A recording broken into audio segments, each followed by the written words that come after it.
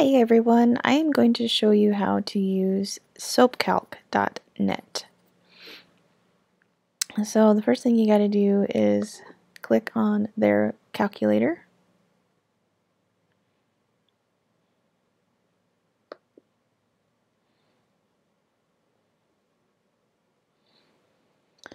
And this one is a lot different, and most of the calculators are set up completely different. So I want to walk you through this one because if you've never done this, you've never looked at it, it can be a little confusing and overwhelming. So what you're going to do is click over here first if you're going to be using NaOH that's the sodium hydroxide, or the KOH is the potassium hydroxide for liquid soap. Okay, so you got bar soap and liquid soap. And the 90% KOH is most of the potassium hydroxides have that impurity in them. So, and I think brambleberries is set up like that, 90% pure. So the recipe has to be calculated a little bit different because of that. But then you have ounces, grams, whatever you want to use. And then you come over here and pick your percentage of water. So unlike the Brambleberry Lye calculator, theirs is set at 33%. This one you can put in whatever water amount that you want.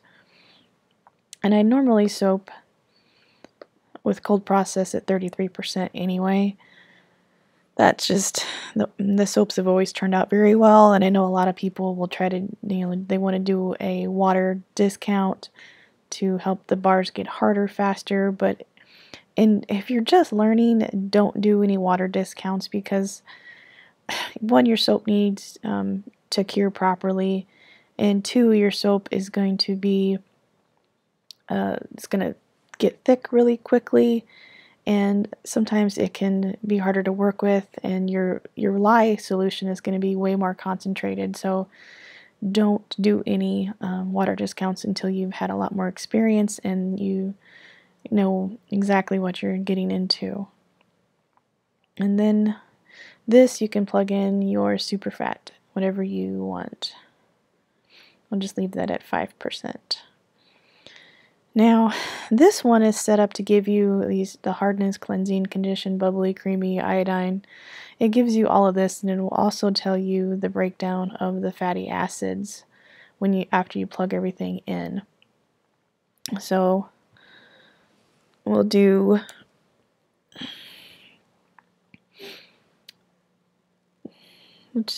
plug in a recipe, and I'll show you how this one works. So you scroll down until you find what you're looking for.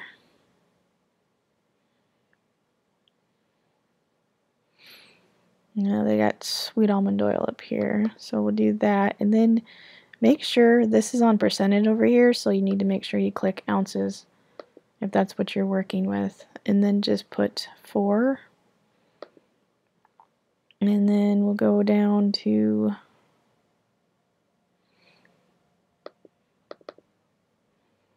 cocoa butter, and we'll put 8. Coconut oil,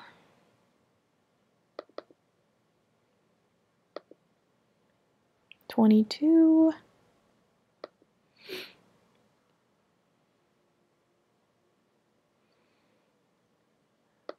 Jojoba oil is at 2 ounces.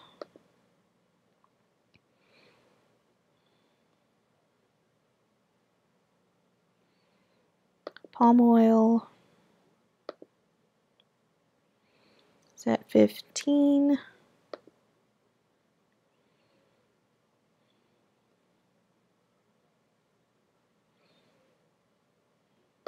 Shea butter is 10.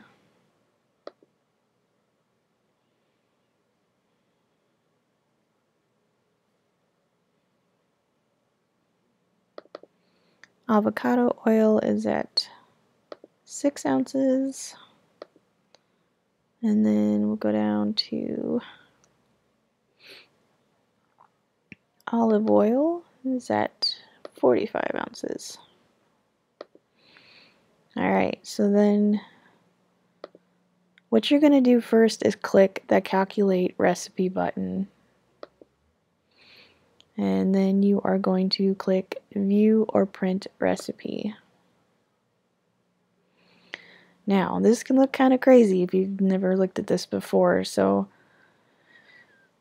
this is going to tell you, it's going to break it down for you. So this got the pounds here, and it's got ounces, and it's got the grams. So which one you're doing, like if you're just going to go work with ounces, then just look at this column right here. So it's going to tell you how much water it recommends, how much lye, the sodium hydroxide, and it's going to give you your oil weight, and this is how much fragrance oil it recommends for this batch. And you can also go to Brambleberry's fragrance calculator, and you can put in whatever essential oils or fragrance oils that you want, and it will give you the amount for that as well too, because the fragrance oils you don't need to use as much because they're a lot stronger, and plus they're synthetic. So then you have your recipe here, and then breaks it down there for you. And then down here it's going to have these numbers: the hardness, the cleansing, the conditioning, how bubbly the soap's going to be, how creamy, the iodine value, and then it's got the fatty acid profile of the soap. Since olive oil is mostly oleic, it's going to be a high number here, and coconut oil and palm oil, you can see those numbers there for lauric and palmitic and the stearic.